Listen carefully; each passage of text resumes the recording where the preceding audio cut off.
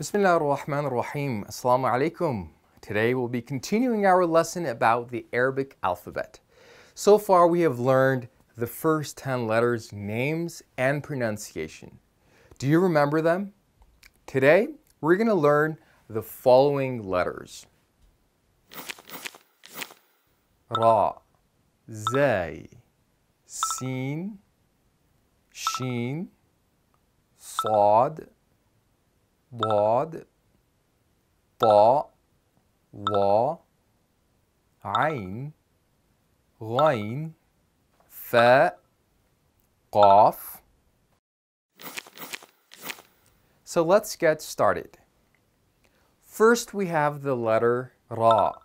The letter Ra makes a Ra sound.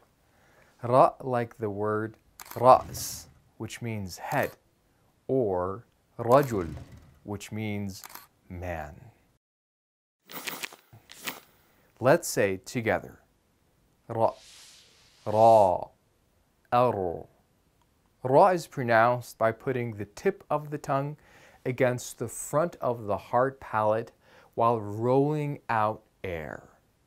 Ra, ra. The next letter is Zay. Zay makes a Z sound. Z like the word zawj, which means spouse, or the word zujaj, which means glass. Let's say it together. Z, zay, ez. Zay is pronounced from the tip of the tongue touching the lower front teeth while the front teeth are connected, and then pushing air out. Zay makes a buzzing sound. Z, zay, ez. The next letter is Sin. The letter Sin makes a S sound. S like the word Samak, which means fish, or the word salam, which means peace. Because how else would Muslims greet each other? Let's say together. S, Sin, S.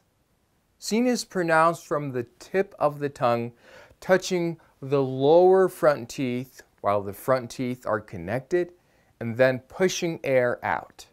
S, Sin. The next letter is Sheen.